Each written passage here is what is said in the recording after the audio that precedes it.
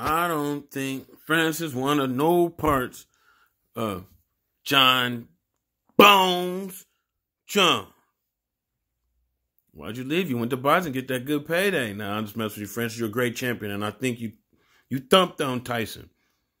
But it's too much money in boxing, man. We can't afford you coming over here, a UFC fighter. They try to act like you MMA guys don't have any skill sets at all anyway, and they all just rolling around with shirts off and shit. But as you can see, thanks to Connor and you, that the MMA guys can fight a little bit.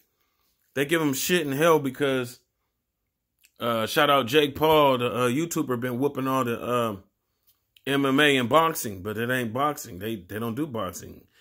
I ain't seen them go over into the MMA yet, so that's just like Floyd whooping Connor. I ain't seen Floyd go back to the go to the UFC. You know what I'm saying? Extend the same favor, because you know he'll get his ass kicked.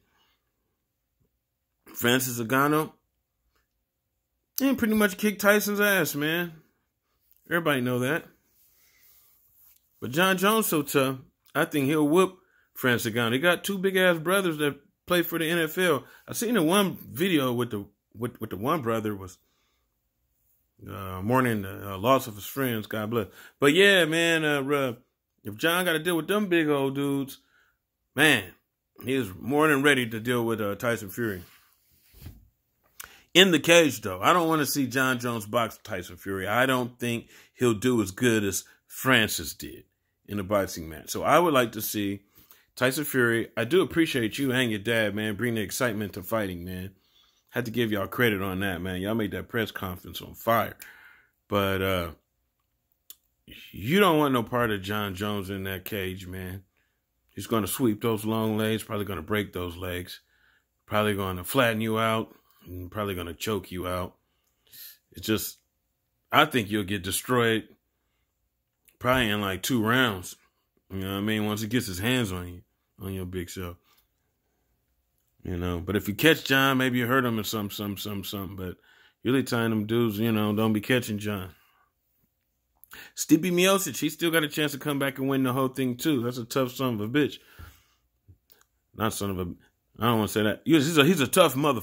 Hey, can't even say that. He's a tough ass dude, man. Straight up, he's a tough ass dude, man. Stipe whipped on Ngannou the first time, then Ngannou came back and then knocked him out. So to me, in my opinion, this is Master Lee out the NEB, better known as O&E. Hit the like and subscribe button.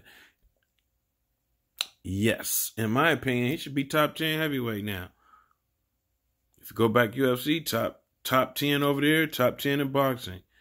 An extraordinary man. Right now, I say he's the baddest man on the planet.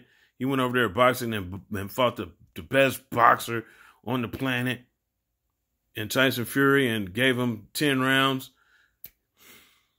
Then yeah, I think he should be ranked in the heavyweight division. This is Master Lee out the NEB, better known as the O&E, the Fight Combat Awareness channel. Hit the like and subscribe button and share the video.